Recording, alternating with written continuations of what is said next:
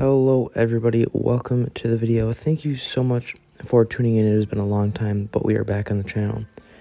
Today we have the DJI Air 2S. As you can see, we are taking off right now, and I'm going to be showing you guys the absolute best way to take not only pictures of property and buildings, but also how to make money on that later on in the video. So as you can see right now, we're just taking off. We're going to get the drone into the best position that I think in order to take pictures of this particular building, and that will vary depending on the building or property you're taking a picture of.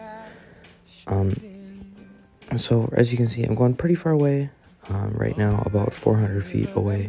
Then we're going to turn back towards the building, and right now I'm just going to look at it, and I want to try to find the best possible spot for the time of day, the weather, and the scenery, as well as the building itself.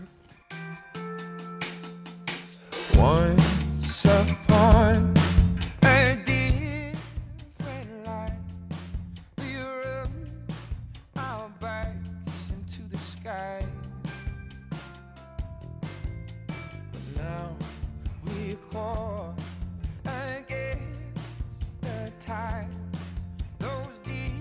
Alright, and this is one of the best pictures from the shot. A little bit of tweaking, and this picture should be perfect.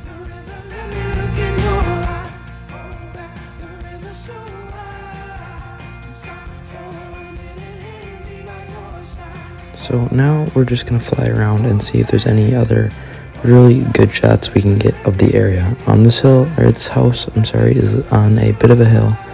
So we're going to try to use that to our advantage if possible later on in the video. But for now, we're just going to try different angles and see what looks the best, what does not look good.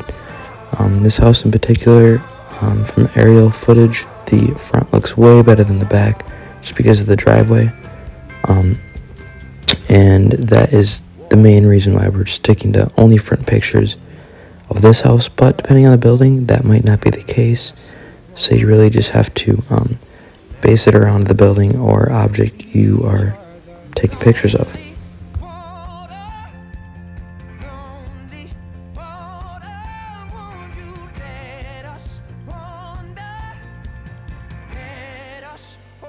I always try to get a couple shots from further away. Normally I don't end up printing them, I just take them just in case we're going back through editing later and it just blows me away. Most of the time that doesn't happen, but sometimes it does, so you always have to get a couple of those shots. And as you can see, I'm taking just a few here.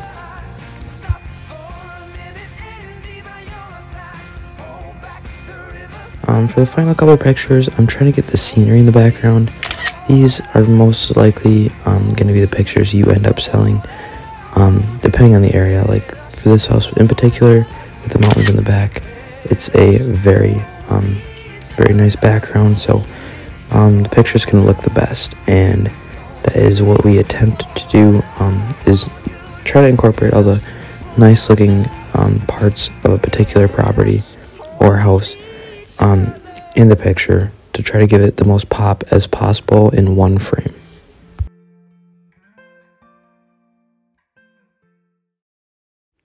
Alright, so now that all of your pictures are pretty much taken, do a second check, make sure you have everything you want before you leave. Right now I'm just flying around for fun, just so I can talk to you guys. So in order to make money off of these pictures, as you know, or maybe you don't, there's a lot of people that will actually, they'll have an airplane and they'll take aerial photos of your house with a plane, and they'll come knock on your door a couple weeks later and try to sell that picture to you for $150, $200 sometimes. And that is just crazy expensive. A lot of people get really irritated at that. So what I would recommend is print this off. You can get a nice 11 by 14 at Walmart for $5. You can get a frame for $10 that looks really nice, $15, and you could sell them for $50 to pretty much anybody and get, probably, my guess, a 90% success rate. I've done a couple of these and I have not been turned away yet. Of course, if they don't want it, then you just say, okay, have a nice day, you leave.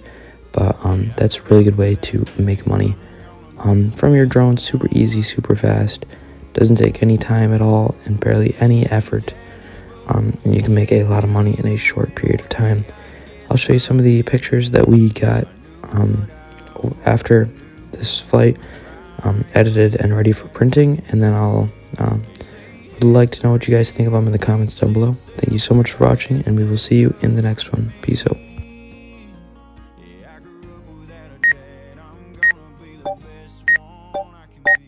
So this ended up being the picture that we printed out and eventually sold. This is one of those far away unedited pictures. Here's a close-up shot of the house. It has the mountains, of course, in the background as well. And this is one of my favorites, just the house and the mountains in the background combining. Makes it look really nice.